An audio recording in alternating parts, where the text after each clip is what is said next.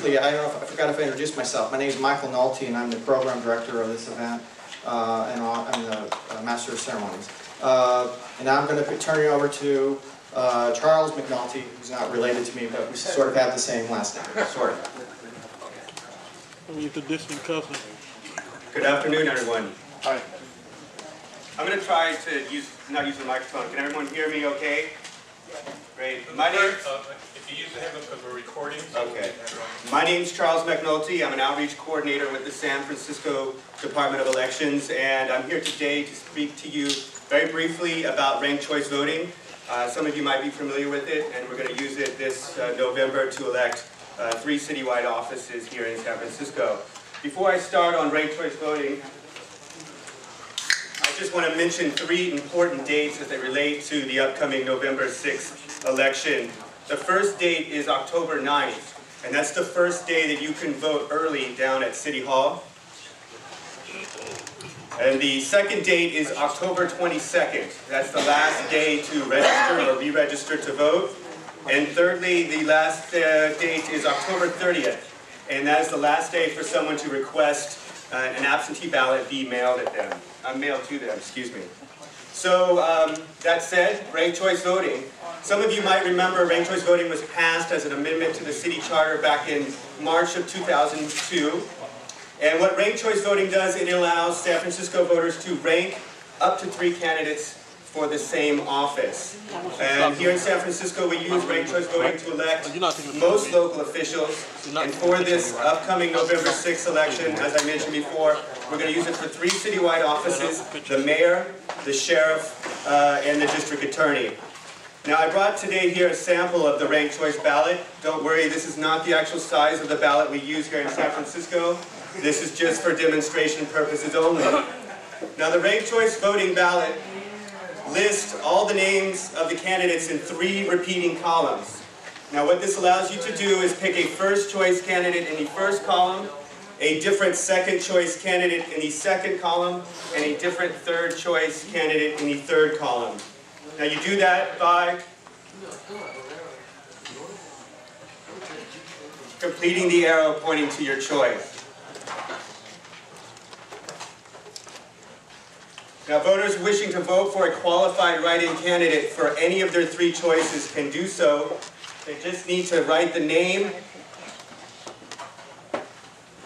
of the qualified write-in candidate and complete the arrow pointing to their choice. A couple things to keep in mind when marking the ranked choice ballot. You may, but you are not required to rank 3 choices. If there are less than 3 choices, or to rank fewer than 3 choices, just leave any of the remaining columns blank. Now, this will have some implications with the sheriff's contest and the contest for district attorney where there's less than 3 candidates running. Also, something to keep in mind,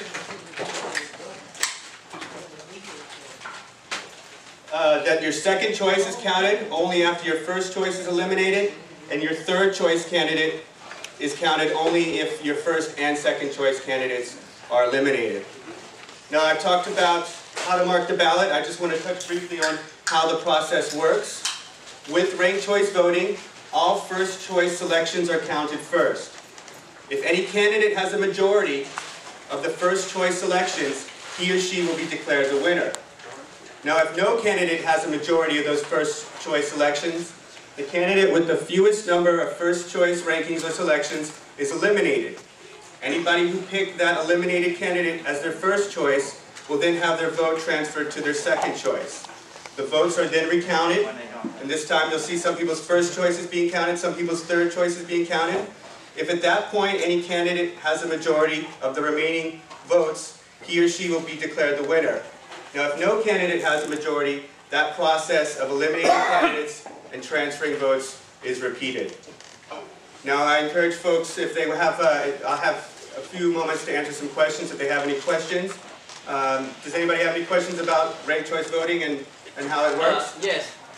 At 8 o'clock or after 8 o'clock on the election night, you just count the first choice first, right? Right. And from time to time, probably at 9:30 or 10:30, you put out another bulletin, right? So, you know, certain candidate got so many. But you are not counting the second choice vote, are you? I talking about the first night. Right. The So on election night, after 8 p.m., Department of Elections will release preliminary results from absentee ballots that we received prior to election day. And then shortly thereafter, as the results come in from the precincts, we will update that information. But yes, we will only have information on the first choice votes cast on election night. And then the Department of Elections intends to have preliminary ranked choice voting results available beginning Friday at 4 o'clock, like we've done in the past. Other questions? I just want to make sure that the steps correct. Now, during the first round, we count only first choice. And the one with the least first choice will be eliminated completely. It means he or she will not going to recount in the second or third choice, right? Yes and no. We will only eliminate a candidate with the fewest number of first choice rankings if no candidate has a majority.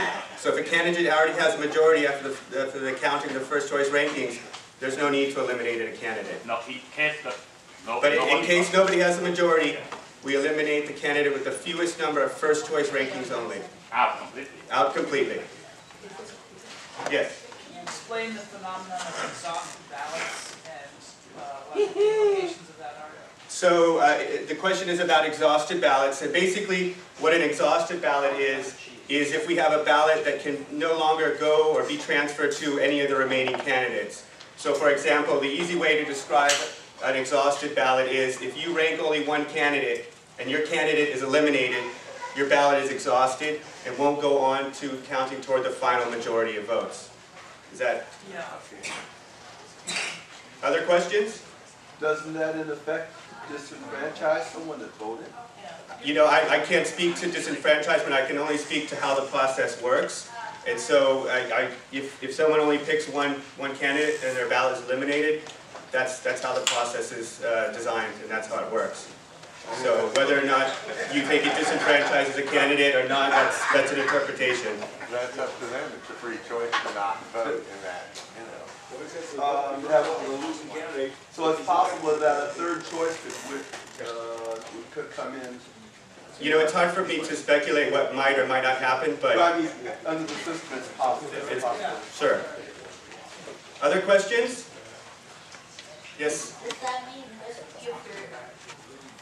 if you vote for, say, just one candidate? Yes. And he gets eliminated, your vote doesn't count then? Your vote will not count to the final majority if your candidate is eliminated and you only pick one candidate. Can you put your candidate 3 times? If you put your candidate, the question is, can you put your candidate 3 times? You can, but your vote for that candidate counts only once. Yeah, okay. Do you have an idea about how many people don't rank choice votes in the last election or something? Do you know? Not off the top of my head. You could look at some of the statement of votes and see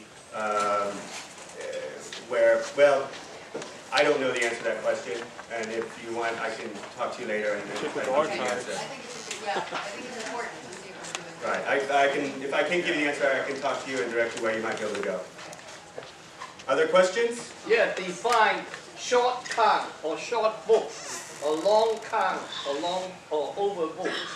I'm not sure in terms of long count and short I count. heard at these terms are being used. Well, I there's don't 2 understand. terms that might be used as like an undervote Right, or an overvote. or overvote. So an yes. overvote would be if I picked my first choice, so I've got Eleanor, Caesar, Walter, John Hancock, Martin Luther King, and Anna Mae. If I picked Eleanor and Cesar Chavez, I've overvoted my ballot and it won't count. Because we can't make a determination of who you really wanted to choose.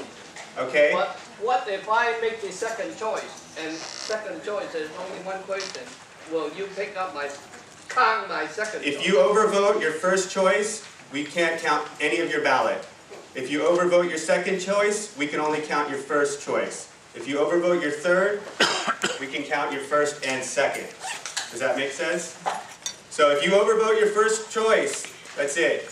Because we can't make a determination who you intended to vote for. We're not in the business of interpreting ballots. What happens if you don't rank the first choice, but you do rank the second and third? It depends. Because we won't look at your first choice or look at your second choice unless there's a candidate eliminated, or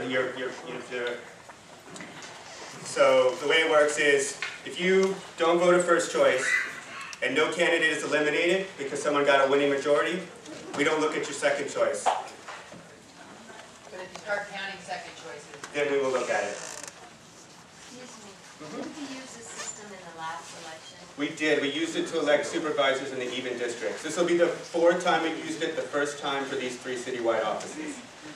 The cycle will be complete. Any more? first time in the mayor's race. First time in the mayor is the sheriff and the district attorney.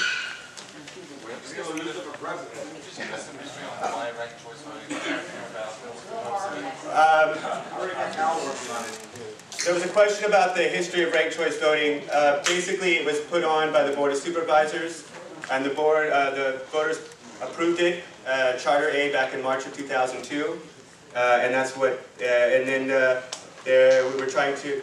It was supposed to be implemented originally in 2002 in the November contest for mayor, sheriff, and district attorney, but we didn't have a system certified to use ranked choice voting, so the first time we used it was for the members of the Board of Supervisors for the odd districts in District 2. Say that again? Basically, one of the things that ranked choice voting does is it eliminates runoff elections. So there's no longer in San Francisco we have runoff elections. We have one election for the citywide offices here. When will the absentee ballots be sent to us? We start mailing absentee ballots beginning 29 days before the election, so in October. Great, well thank you very much for giving me the opportunity to speak to all of you today. If you have further questions, I encourage you to visit our website at www.sfgov.org/elections, or certainly give us a call at 415-554-4375. Great, thank you very much.